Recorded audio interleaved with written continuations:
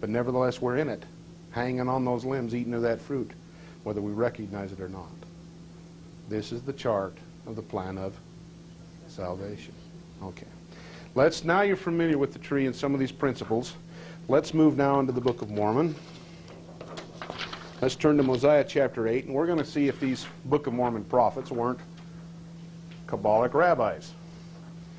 I'm going to ask you to start paying close attention to the phrasing. Son? That's the antenna? I thought I'd broken it.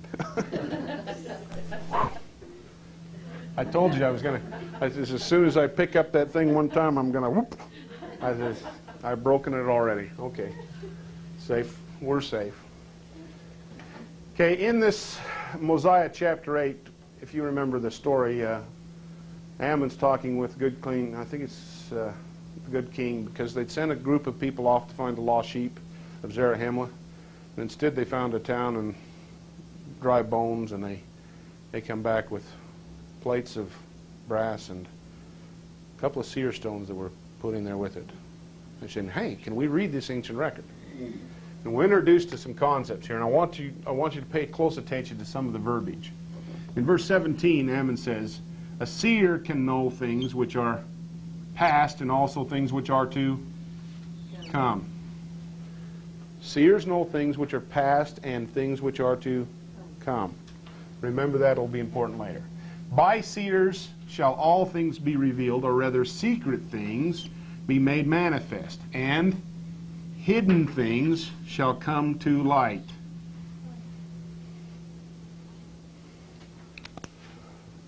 When Joseph Smith was doing the work on the alphabet and grammar, he said to his scribe, and gave him a blessing, and he says, if you continue in this work and you have the proper attitudes, your sins shall be forgiven you, and you shall be allowed to see hidden languages. Where does God hide a language? Where? In the text. In the text. God hides languages within other languages. Seers can see the hidden things. So Joseph's detractors come along and they read these verses and they read it in the Egyptian. And Joseph looks at the same characters, and what's he see? The Hebrew popping off the page in front of it, because they're not armed with the Spirit to know how it's even done. Okay? Watch now, this is something strange going on. Look at the rest of this verse. He says, seers can know, and hidden things shall come to light, and things which are, what? Not known shall be made known by them, and also things which shall be made known by them, which otherwise could not be known. Is there anything funny about that syntax? You always trip over your tongue trying to read it.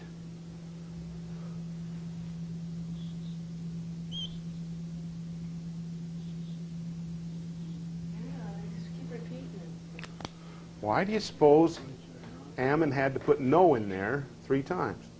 4 times, excuse me. What was the 4th letter of the alphabet? Which means destruction. Remember the pains of mortality? By suffering the pains of mortality, we come to? No. We come to knowledge by understanding the opposites. And so, if you're going to talk about knowledge, you have to list it how many times? 4 times, because it's by this process in the 4th level that we get that. Thus God provided a means that man through faith might work mighty miracles. Therefore he, the seer, becometh a great benefit to his fellow beings. Now when Ammon had made an end of speaking these words, the king rejoiced exceedingly, and gave thanks to God, saying, doubtless a great, what? Mystery is contained where? Within the plates. Now I'm going to ask you, where is the mystery? What is on the plates? The characters and the words. The mysteries are contained within the structures of the words. That's the way the rabbis would approach it. We've not been taught to think that way because we've not been taught the manner of prophesying among the Jews. Okay? We have to begin to think Jewish here. So, these interpreters of the stones were doubtless prepared for unfolding all such mysteries. This mystery, I want you to watch that. That is a flag word. Whenever Kabbalic material is going to be given you in the Book of Mormon, that mystery word is going to come up, and you better start paying attention to the words and how the words are being used. Allah, who said that? President Benson. President Benson says, learn the words and how they are used. Okay? So, we're going to pay attention to that. The king is so happy to get these records, he waxes poetic and says, how marvelous are the works of the Lord. How long doth he suffer with his people? Yea, how blind and impenetrable are the, what? I've seen that word before. Of the children of men. For they will not seek what? Wisdom. Neither do they desire that she should what? Rule over them. Rule over them. Does the king know about the tree of life? Does he know that wisdom is she and that understanding is of men?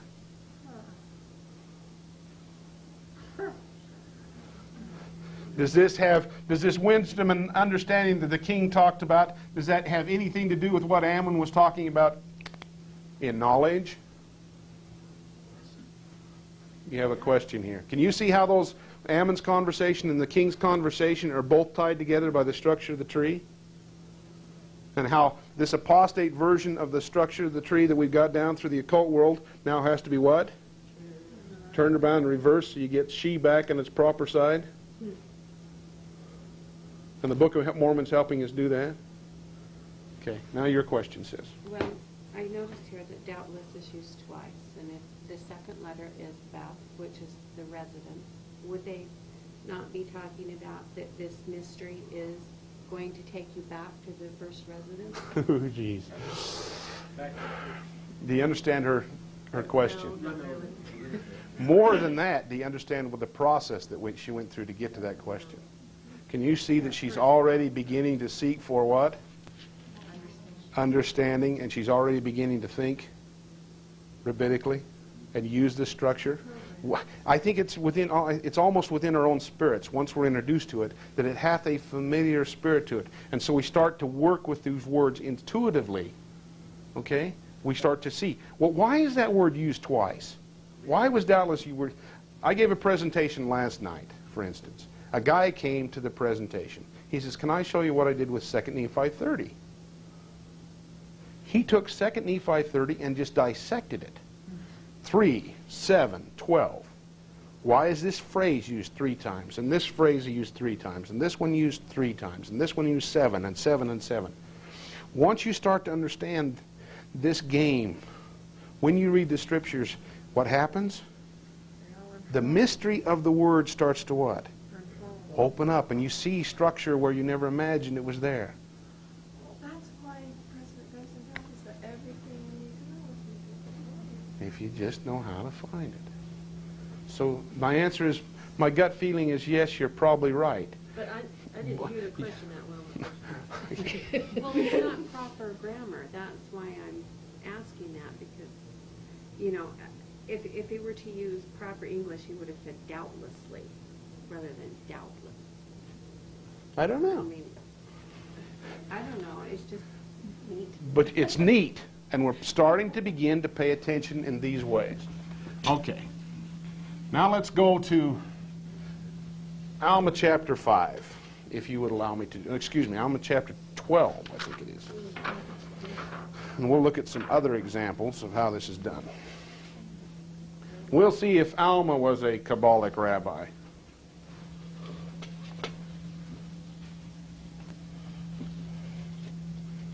We'll begin in verse 9. Now Alma began to expound these things unto him, saying, it is given to many to what? Know the mysteries of God. Now there's your flag. So we're going to start, we got the mystery word there. We're going to start to look at the words. Nevertheless, they are laid under strict command that they shall not impart only according to the portion of his word. Now that's an interesting phrase. What does it mean to portion a word? To noteric on it. See, now when I was a missionary, since I had not been trained in the manner of prophesying among the Jews, I thought we were speaking of more or less books of Scripture. I thought those poor Catholics, they're at such a disadvantage because they do not have the Book of Mormon or the Doctrine and Covenants or the Pearl of Great Voice. Therefore, they have a lesser portion of the words. Okay? I think I had much to learn. He says he's given a greater, that these people receive a portion of his word, which he doth granted to the children of men, according to the heed and diligence which they given to him. And therefore, he that will harden his heart, the same receiveth what? A lesser portion of the word, and he that will not harden his heart is given the greater portion of the word, until it is given unto him to know the... How much of it does he get to know? He gets to know, how many knows are in here? He gets to know the mysteries in full. And they that will harden their hearts, to them is given the what? Lesser portion of the word, until they know what? Nothing. Okay? Now what I'm suggesting is both of them can have the what? The very same words on the page.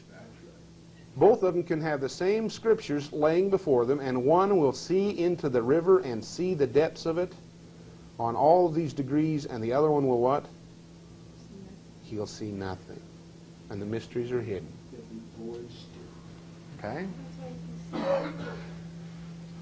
We're getting instruction. These guys were steeped in this philosophy. And we've got to be able to read the Book of Mormon on this level. Have you seen these words before over here?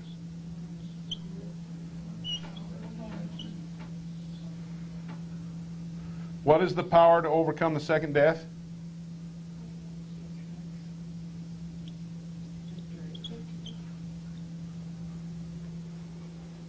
Does that have anything to do with this?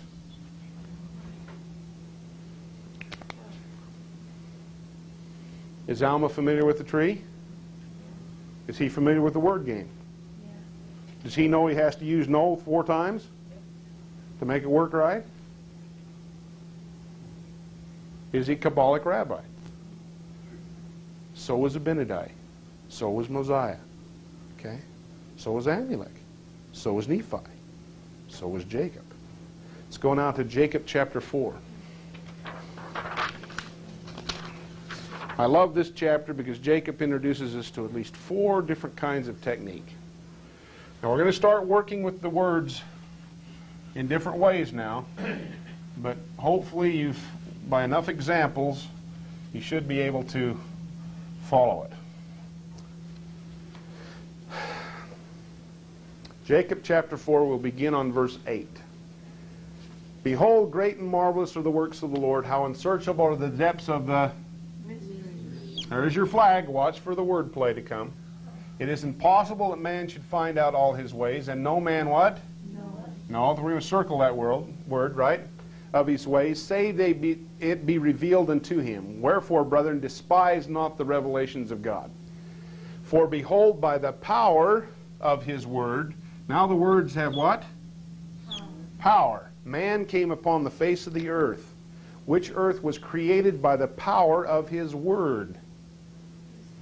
Wherefore, if God being able to speak, and the world was, and to speak, and man was created, oh then, why not able to command the earth, or the workmanship of his hands upon the face of it, according to his will and pleasure? According to Jacob, how did the creation take place? By the speaking of words. Do you remember in Joseph Smith's lectures on faith, what faith was? Faith is that, what? To work by words and not by physical means. That's how Joseph defines it. To work by words and not by physical means. God commanded the creation to take place. Okay. What Jacob is referring to here, I'm going to diverge for just a second. The Father works by faith. The Holy Ghost gives us hope. And Christ is the epitome of charity. Faith, hope, and charity. We're talking about faith here now. The faith to create. What we're looking at here is just the first verse of Genesis in Hebrew. This is an interlinear Bible. The words go like this: Beroshit baru Elohim et, the heavens and the earth. This is the question we're going to address right now, in Jacob's understanding of how the creation took place. In the beginning, Elohim created the heavens and the earth. How did he do it, according to Jacob? By the Word and speaking the Word. So Rabbi Akiva and their other boys in the ancient times had this big debate about how the creation took place. They said if the creation took place by God speaking, what had to be created first? The words. So, when they read this, et, this little contraction right here, which is normally thought to be a flag which denotes the direct object of the sentence in which it's being used, okay? It is actually the first Hebrew letter, remember that, A, and the last Hebrew letter in the Hebrew alphabetical order, which is Tau, or Tav, okay? Et, okay? The first and the what? The first and the last. It's the Hebrew way of saying what? Alpha and Omega. So in the beginning was the Word. And the Word was with God. And the Word was God.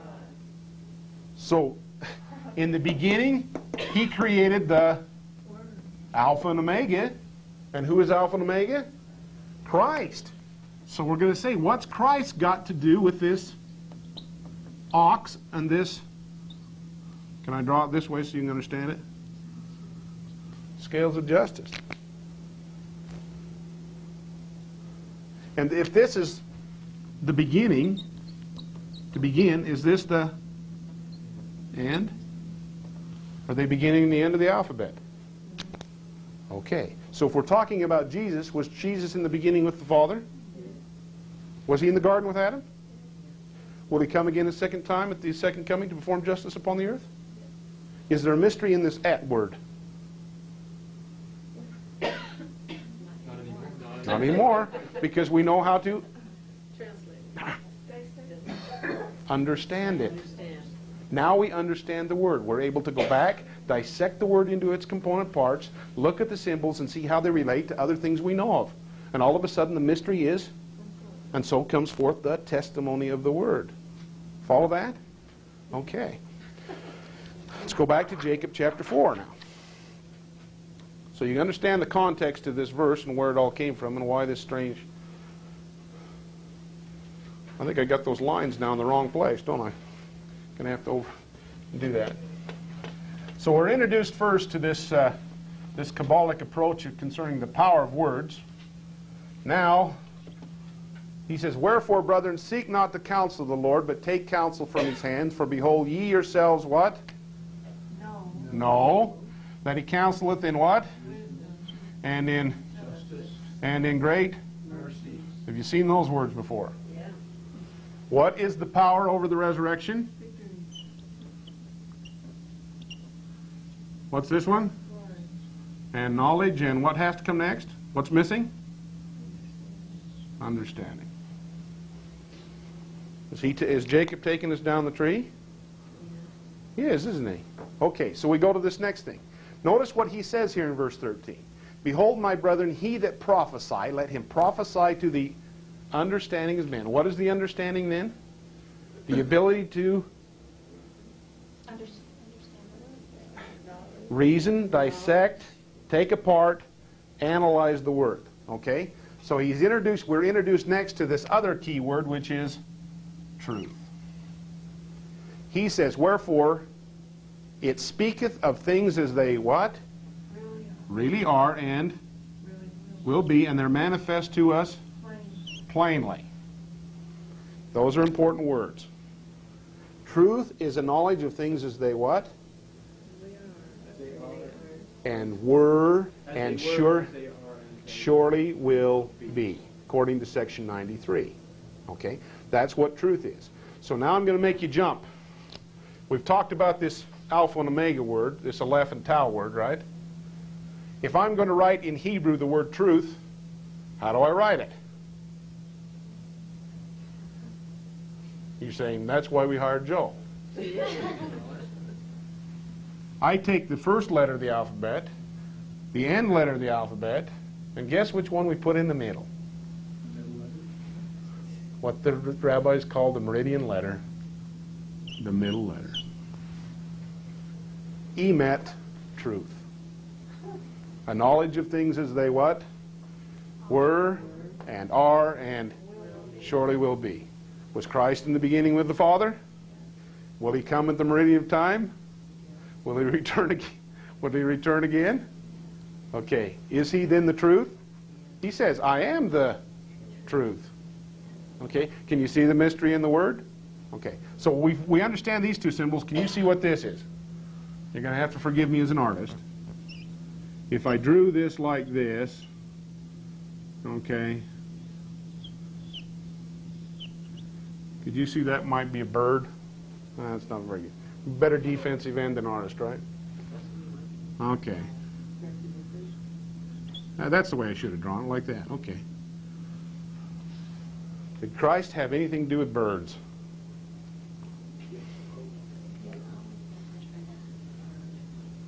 Quetzalcoatl, he says, is a bird. Isaiah says he shall come with healing in his wings. They lifted up on the cross in the wilderness, Moses lifted up the brazen serpent. So why do they stick this brazen serpent with wings on the side of ambulances? Whose symbol is it? Okay. So this is in the meridian. Okay. There's chicks. Okay. Now the Jews were a stiff-necked people, and they despised words of plainness, and killed the prophets, and sought for things that they could not understand. Wherefore, because of their blindness, which blindness came because they were looking beyond the... Okay, what does the mark mean?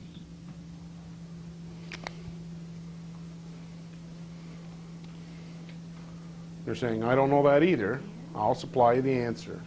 If I don't know how to make my name because I can't write, what do I put on the page?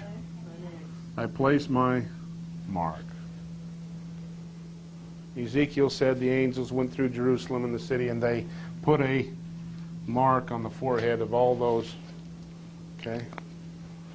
And the mark was, in Jewish tradition, the Tau, the cross. Those who would be... Pardon? How do you look beyond it? You look beyond the alphabet. See, it's the last letter in the alphabet. If you really wanted to know who Christ was, all you had to do was look at what? The letters.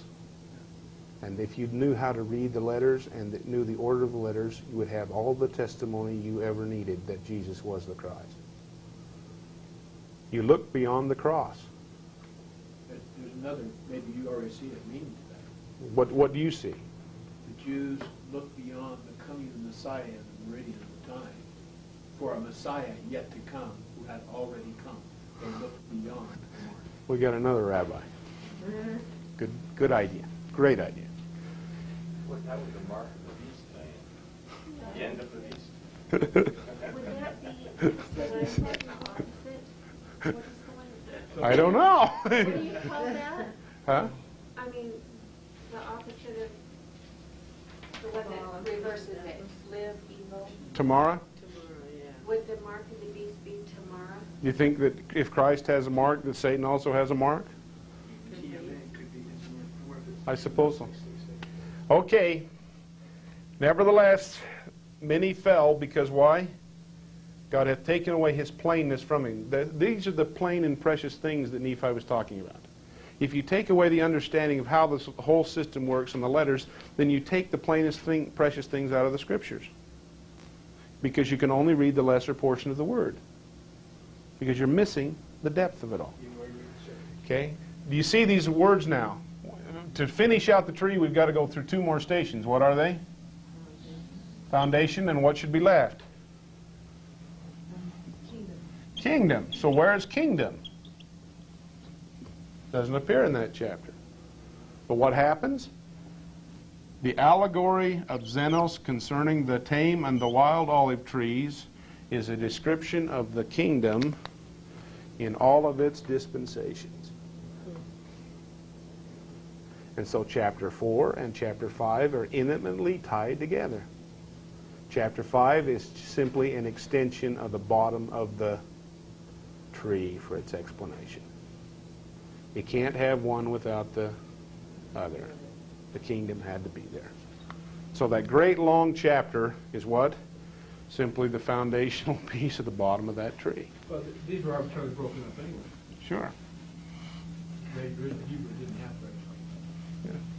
So when they divided the Book of Mormon into chapters, that would be in a nice place. You'd say, that's a good place to put a chapter, right? You'd say, put a chapter right there, because he changed his subject, right? Not knowing that he hadn't changed the subject. We don't know nothing. Okay? Now somebody mentioned birds. Let's go to 3 Nephi 10. Who knows what was happening in 3 Nephi 10?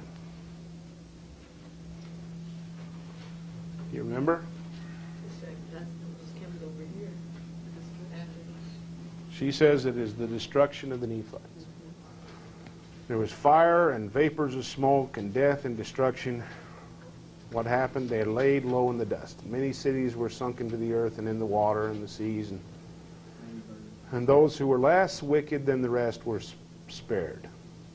In the midst of that darkness, that thick darkness in which there was no light, they hear a voice. Now, has everybody got this truth stuff down? Because now we're going to switch over and we're going to start talking about other key words. We're going to talk about the word voice.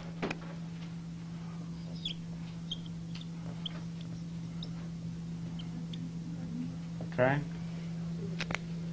Who is the voice that is speaking? It is Christ. Okay, what does the voice say? And how many times does he say it? Came to pass that there came a voice again unto the people, and all the people did hear and did witness it, saying, O ye people of these great cities which have fallen, who are descendants of Jacob, who are of the house of Israel, how oft would I have gathered you as a hen, which is what? The bird, as chickens under her wings, and have nourished you. And again, notice that. How oft would I have gathered you as a hen gathereth her chickens under her wings? He repeats himself. Then he does what? How oft would I have gathered you as a hen gathereth her chickens under her wings, and ye would not? All ye house of Israel whom I have chosen, how oft will I gather you as a hen gathereth her chickens under her wings, if you will repent and return unto me with full purpose of heart? You notice a pattern there? Can't they get the idea? Or why did Jesus Christ repeat himself 4 times? Are they coming to knowledge about the pains of mortality? Oh, yeah. Ah. Is there anything about war, pestilence, disease, and death? Has the 4 destroyers come to visit?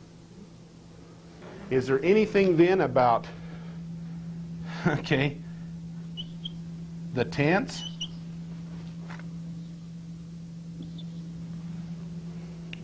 Have I, would I, will I? Past, present, and future. I am the truth in all dispensations. Okay. And now, whoso readeth, let him understand.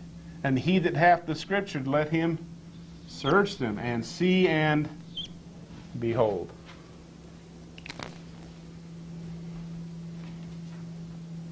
We better seek for understanding and see and behold all the layers of message that are being laid in the construction of this passage. I would also suggest to you that in my heart and mind, the repetition that is going on here are not just words. I believe this is a Hebrew lamentation hymn. In the play in which we are in, sometimes when characters come upon the stage, they just do not say their lines, but they sing them. The angels came and sang at his birth. I think Jesus, the bird, was singing his sad song. If we understood that in its full context. Okay? So let's move to the next slide for you here and read this as if we were looking at it from a Jewish standpoint. Now, 3 nights ago was the Jewish holiday of Yom Kippur, the Day of Atonement. If I had been a Jewish man living in the diaspora and could no longer go to Jerusalem to offer sacrifice, and I wanted to remove the sins of my child, my tradition said that I could do what? I could take on the Day of Atonement a chicken and place it over the head of my son and ritually transfer the sins of the child to the chicken and then kill the and the child would go away free. How oft would I have gathered you as a hen gathereth her chicks under my wing, and ye would not? What does it mean to be gathered as a chicken under Christ's wing?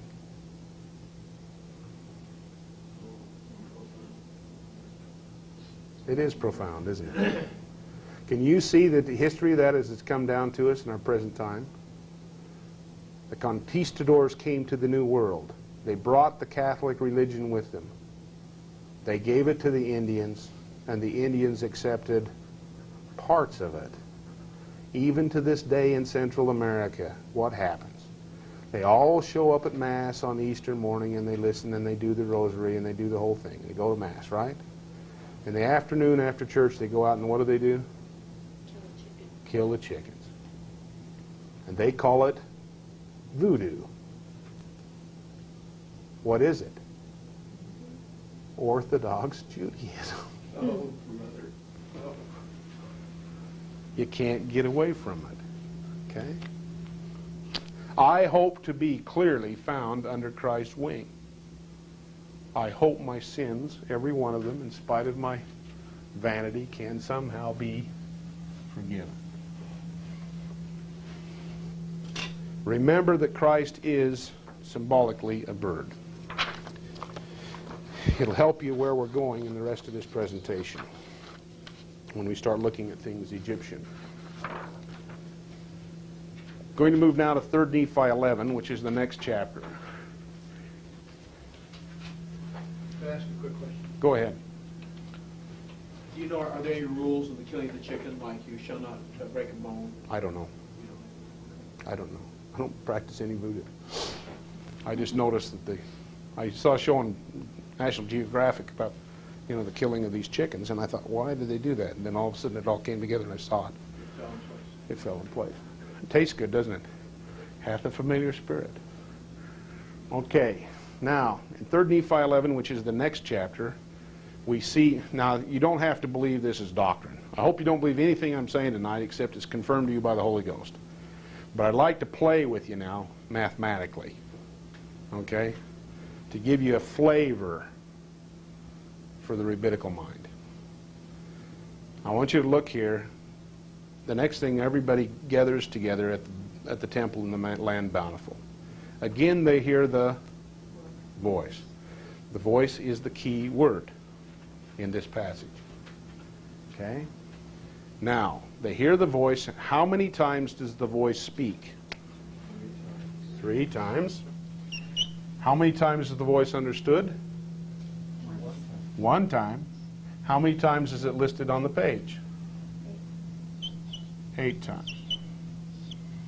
3 and 1 and 8 equal 12. Is that a holy number? Heavy duty holy number. Right? Now let's do it this way.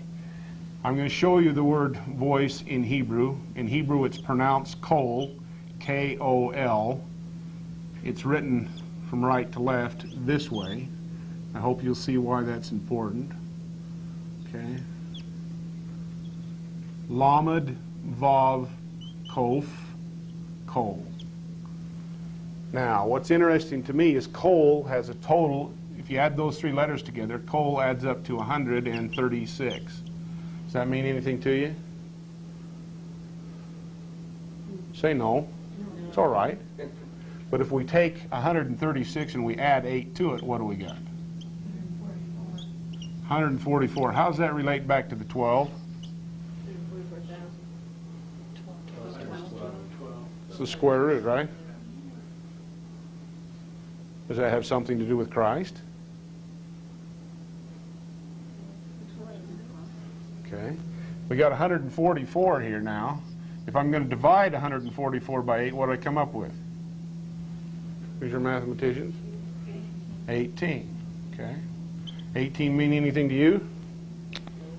Doesn't mean anything to me because I'm not a rabbi. But if I'm a rabbi, I'm doing backflips because 18 is the equivalent of the word hach. Remember, have you heard the toast lahaim, to life? Well, this is the life into life. Okay? 18 is the word life, to live. So,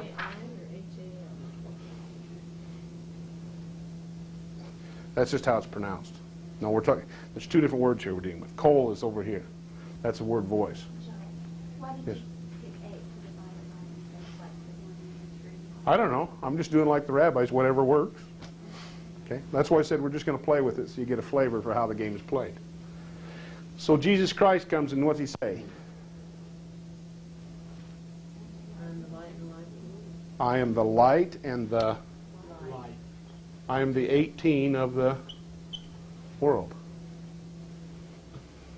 What is the 8th letter of the alphabet in Hebrew?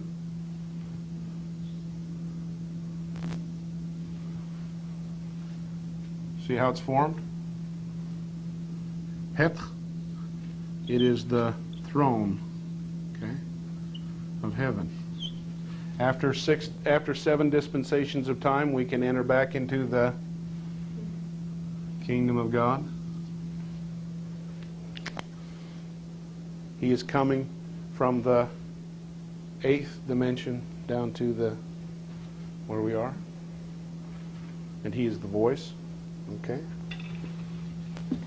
What I'm suggesting to you is that maybe we have not even scratched the surface of our interpretation of the Book of Mormon because we've not been able to look at it in the rabbinical sense.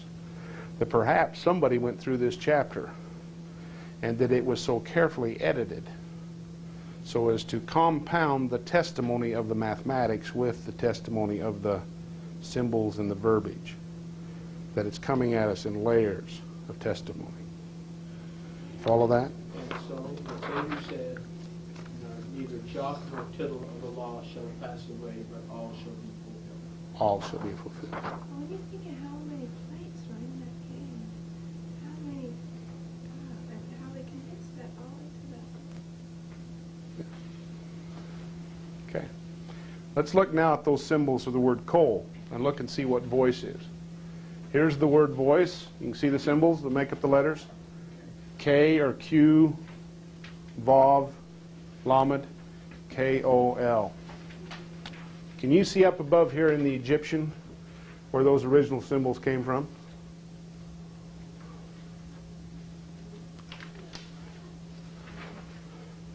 Is this too much to do? I'm going to have to reverse it.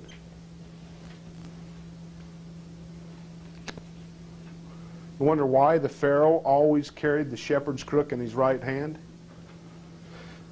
And why his whip or flail, in the Hebrew ox goad, always had to be in the left hand? Are they opposites? What do they represent? Say it out loud. Justice and mercy. They represent justice and mercy. The voice of him who reigns on the earth. So the Pharaoh saw himself as the voice of God upon the earth. It was God upon the earth. What he said was like God in heaven would say. Let thy will be done on earth as it is in heaven. Okay? So we have these three symbols which go then to create that word. I don't suppose you can guess what that symbol is. Are those crossed over? Not on this one, no. And the shepherd's crook is in the right hand? Yeah. And the whip in the left? Why? Why? So I go in and bring the lambs, I reach out with my shepherd's crook, and I draw the lambs into my fold. I got those wicked black goats, and what do I do with them? I drive them into outer darkness. I bring the one in, and I send the other one away. This fits Isaiah's right and left hand and giraffe and The light comes on. Oh, yeah? Can you see that it's all taught? What reconciled these two then? That's a nail. Vav is a nail. In Hebrew, it's vech. It's the word and. If I'm John and Mary, what do I do to them? I nail them together. I bring them together and fix them together. The key word is fix. If you want to understand that symbol in its fullest context, read carefully section 88 of the Doctrine and Covenants. You go into the school of the prophets. The guy meets you at the door who's going to be the instructor. You have to go through initiation. He stops you. What's he say? I salute you in token and remembrance of the everlasting covenant, into which covenant I receive you with a determination which is fixed, immovable, and unchangeable, to be your friend and brother through the grace of God. Goes on and on, but you get the idea? A covenant is that which fixes and makes it fixed, immovable, and unchangeable. A law of God which comes out of his mouth. Though the heavens and the earth pass away, my word shall what? Not pass away. His law is fixed, immovable, and unchangeable. It is nailed. Okay? So whenever you see the vav in the Hebrew, you insert the concepts that we've just discussed. Covenant, law, divine decree. See how that works? And so it is law, then, that binds what? Justice and mercy.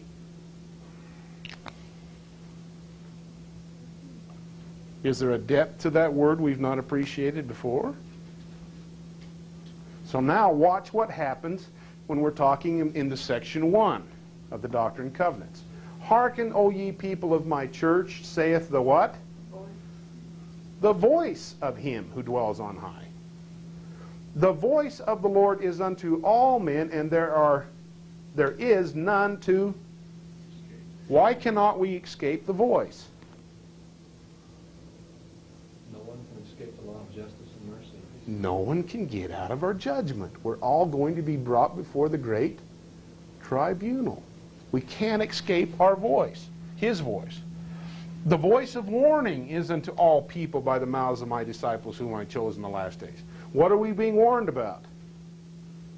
The impending judgment coming before him, setting upon his throne.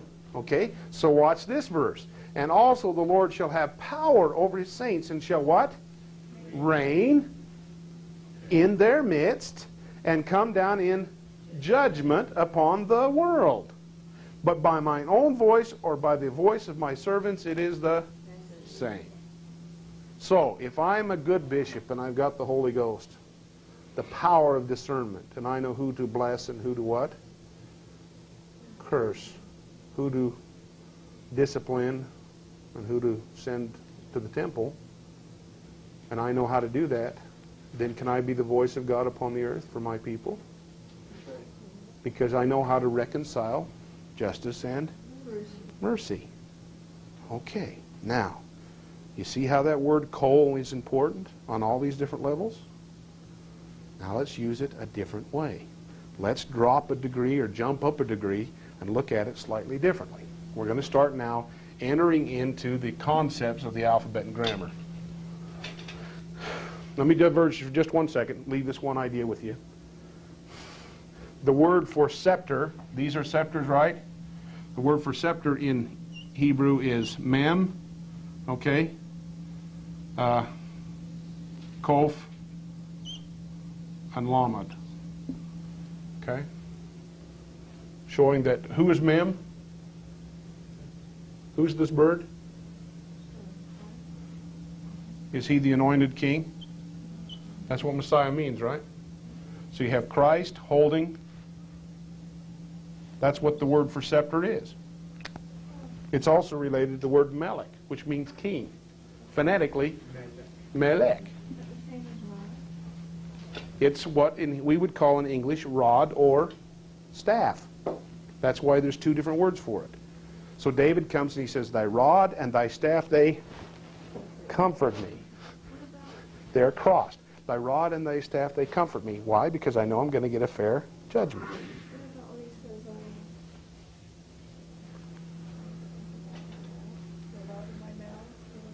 Yeah. The rod of my mouth?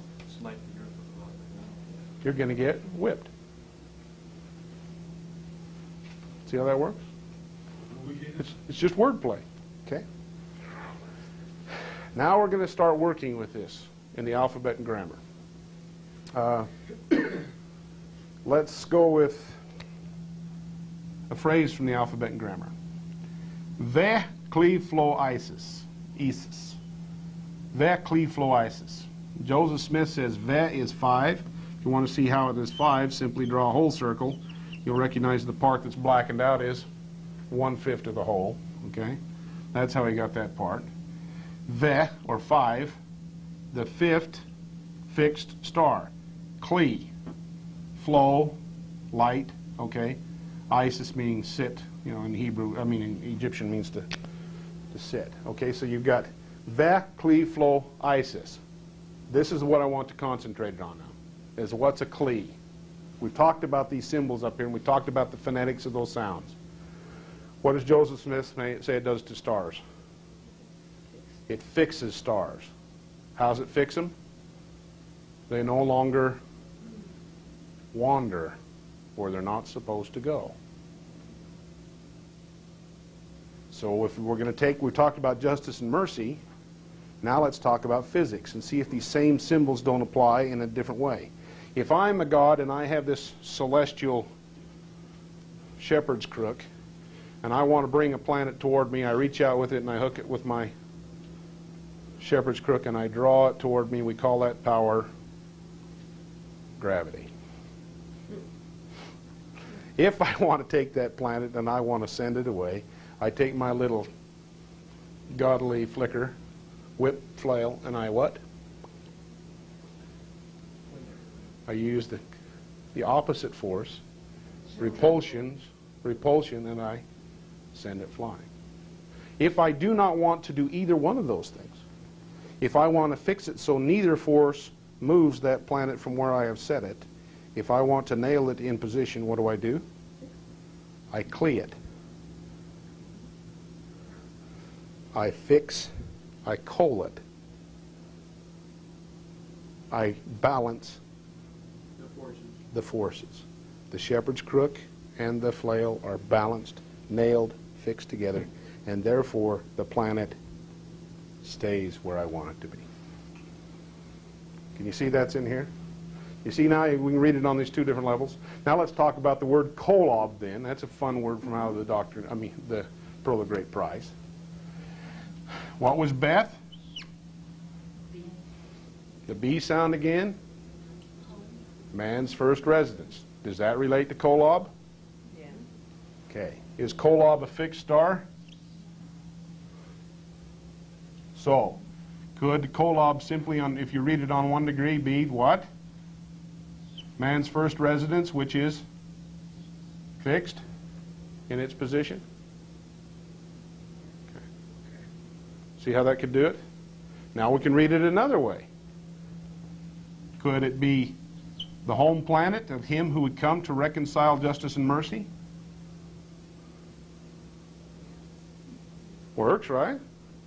It could be the home planet of him who comes to reconcile justice and mercy, who is double nailed at another degree. Sounds like it's going to happen to people as well. Yes. See how this works? Another layer. So we have to learn now that it can be read. Joseph Smith starts to read it on 1 degree, and then he just progresses. All right. We've been here for how long now? Let's take a break. Let's take a break, and then we'll enter. When we get back from the break, we'll discuss more about the alphabet and grammar, and we'll start looking at how we can use these techniques that we've just discovered from the ancient rabbis to make sense of this confusing so-called gibberish of the anti-Mormons. Okay. Break time.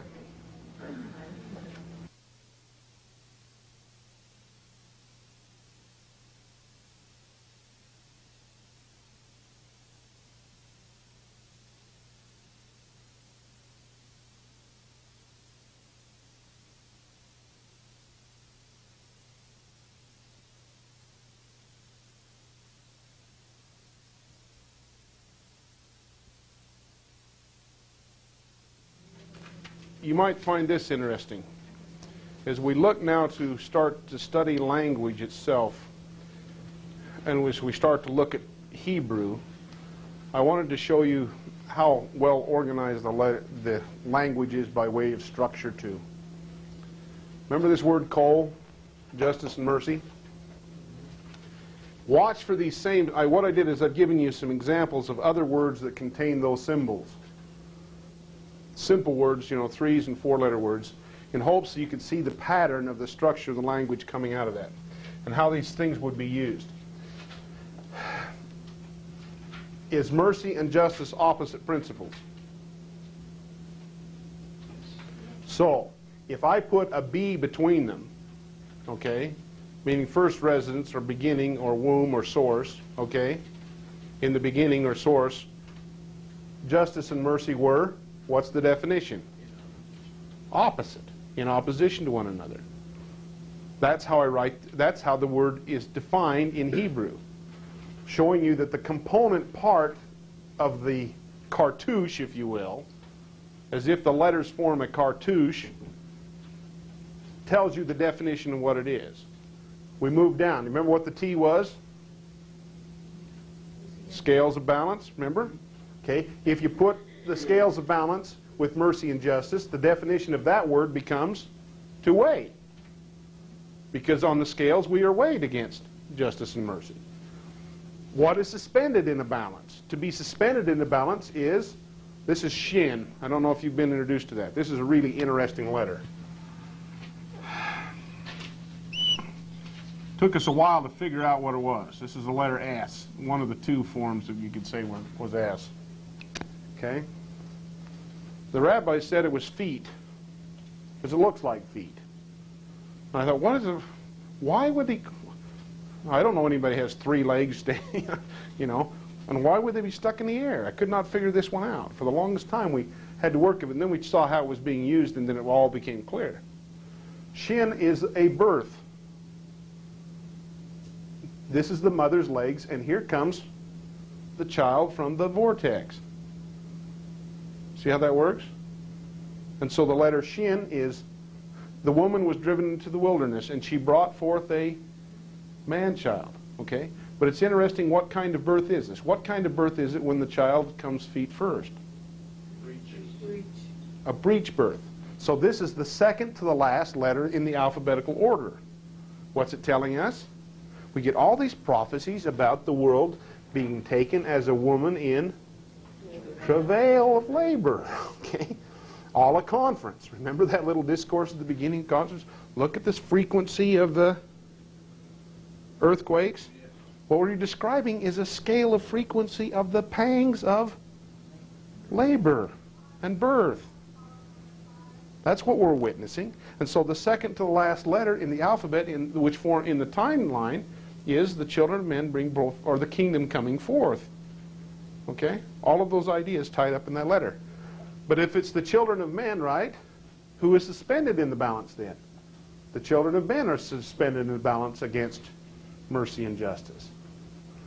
Are you acquainted with the term city of refuge under the Hebraic law? If I had accidentally killed someone and I didn't want the avenger of blood to get me, where could I go? City of refuge. What are the letters which make up that word?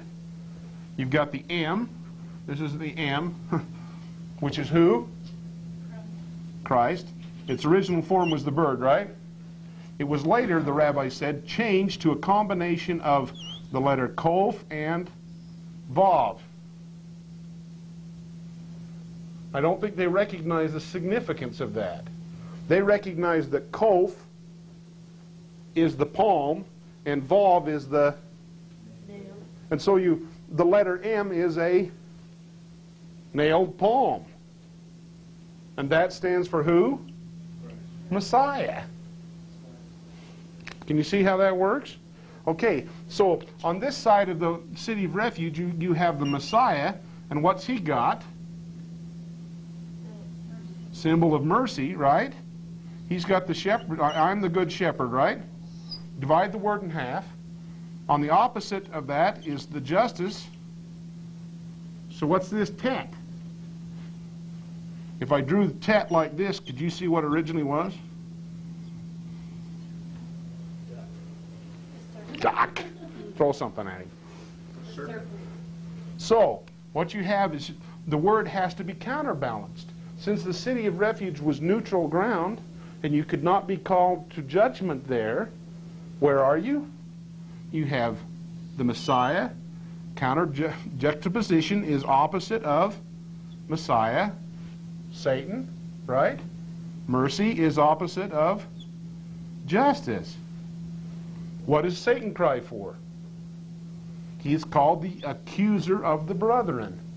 Give me justice. You kicked me out for disobeying. You've got to kick all the rest of those kids out too, or you're not just, Father. What's Christ then do? He pleads for mercy, and therefore he is called the advocate. So what is the city of refuge?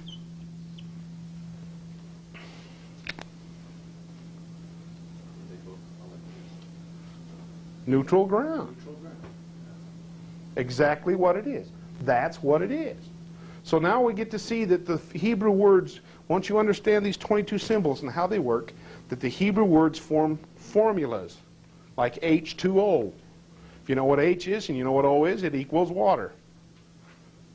If you know M, Kof, Lamed, Tet, it is what it is. It is neutral ground. But it has to be opposites. They have to be positioned opposite. You can't have things out of balance or principles out of balance within the words themselves. For example, look at all these words in which you have two justices, two L's, double L's in them. You've got two doses of justice. What happens to the word? Look at the definitions that fall out. You've got justice. You've got to be light. Light in what sense? That light in that you were weighed light in the scales of balance. Therefore, it is synonymous with being despised or condemned. You can be cast down or destroyed. What? It is that which is vile or worthless. It is subject to a double dose of justice, and there's no mercy to counterbalance it. If I put two mercies in a word, what kind of word comes out? Messiah, mercy, mercy, it is pity.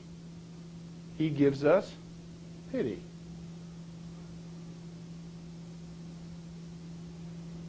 Marvelous the way the structure of this language works. But unless you have the keys, you could say that was all, what? Just coincidence? Or is that evidence to the grand order of the whole thing? Okay. All right, let's see. I'm going to enter now Joseph Smith's Egyptian alphabet and grammar. The copy I'm using, for those of you who haven't been acquainted with it yet, is a computerized copy prepared by a friend of mine by the name of